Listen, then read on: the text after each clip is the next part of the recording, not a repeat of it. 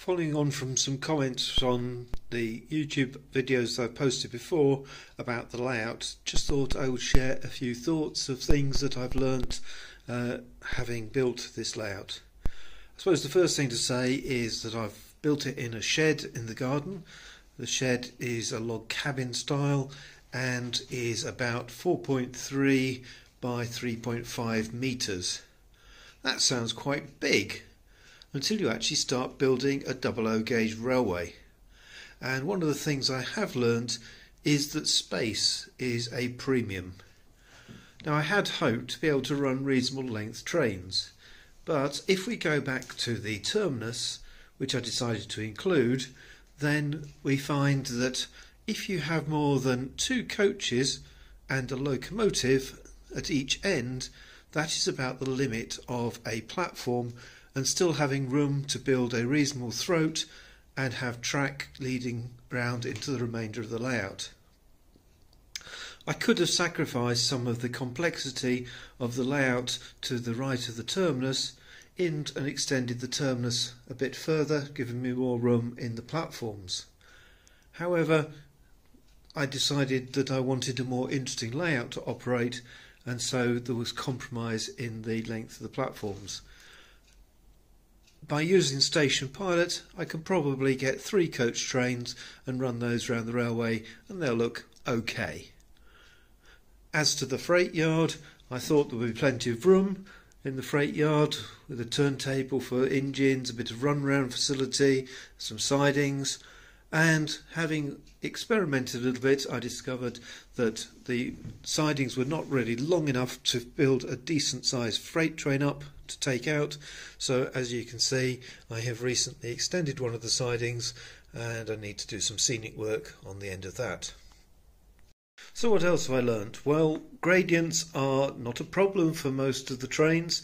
You can get a reasonable gradient, about 1 in 40 or thereabouts, and the trains will manage it quite easily, especially with the short formations I've got. However, what I did discover is that having vertical curves, the transition from flat to the gradient, and is a challenge, and trying to get them smooth and keep the stock working smoothly over them, particularly if you introduce a curve into the track at the same time. The top of this little bank here with the curve behind in front of the windmill, that's a area which took a lot of time to get the track into condition so the trains would not regularly derail.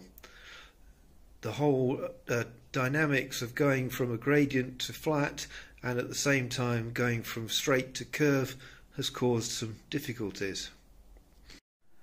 Now, I did manage to achieve a reasonable length for the middle station, and the platform looks nice and long and certainly would handle longer trains than the terminus can cope with.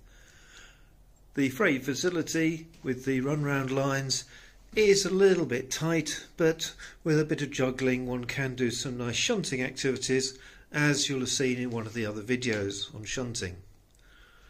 It also allows some nice, reasonably gentle curves at the ends, although they're probably tighter than I would like, and would, if I had a bigger space, I would certainly be making all of the curves a lot more gentle, and particularly making the gradients more gentle.